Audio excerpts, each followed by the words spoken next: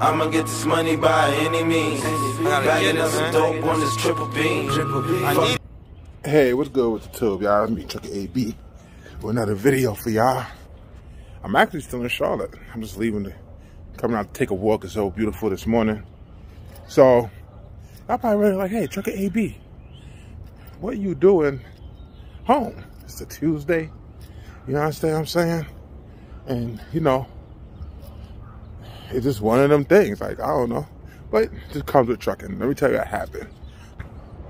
My truck is right in front of my house. This is I'm just blessed by that. You understand what I'm saying? Because this is like a residential area that I can see.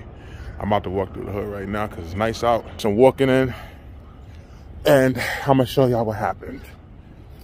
So, as y'all can see in the thumbnail, you see that my brackets or door hinges on my trailer doors were snapped.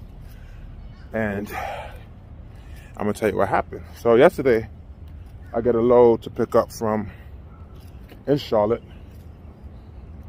And I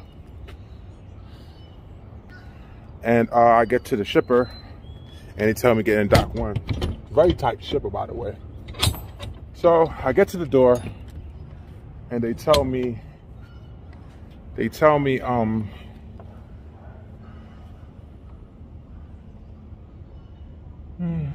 gotta turn on this trailer, let it dry up. They tell me that my trailer wasn't clean enough, so I had to go to a washout. So I'm docked up, you know, doors open, and I come out there to go to the washout. So I pull out, I heard a thump. They had one of those yellow poles right there at that dock. It's just a very tight dock closet, and I snapped all 3 hinges. As you can see, these are brand new ones because I got them fixed.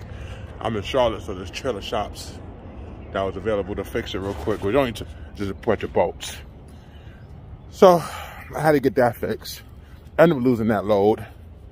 And after I got done, you're trying to find me a load. This is all around like 2, 3 o'clock. Everything started around 12. But by the time I try to get everything done, wash out and everything, it just took forever for them to. Let me turn on the trailer because it smells like that trailer need to be dried up.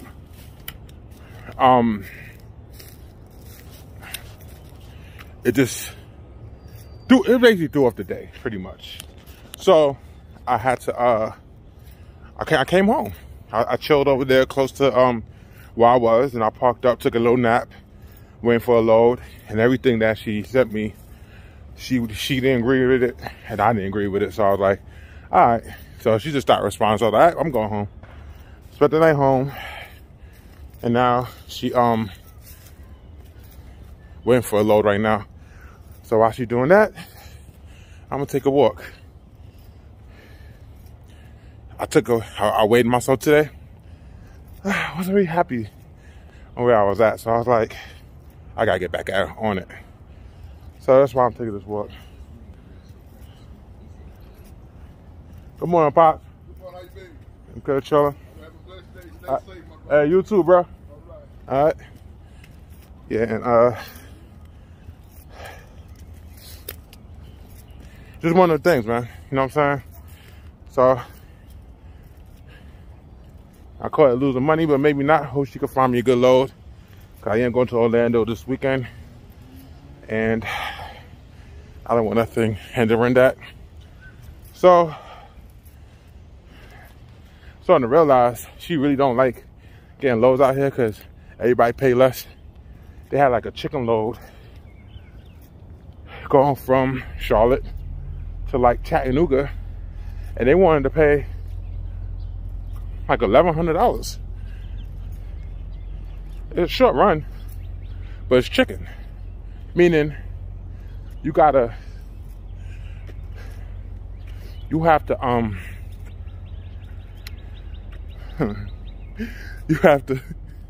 you have to get a washer after that. And you can't get no loads after that. You know what I'm saying? So it's just one of them things. So yesterday wasn't a productive day at all. It's just a lot of bull crap. And these are things that come with trucking. Not everything gonna be, yeah, so I got my shades. Not everything gonna be peaches and gravy all the time. That's how I live in residential. You see the truck all the way down there? But it's beautiful out. So, on a positive note, I could get a walk in, enjoy some of this good Carolina weather. You feel me? And get out of here shortly. I'm pretty sure she's gonna find me a little soon. So I said, let's get this walk in real quick. Damn, so I got my watch.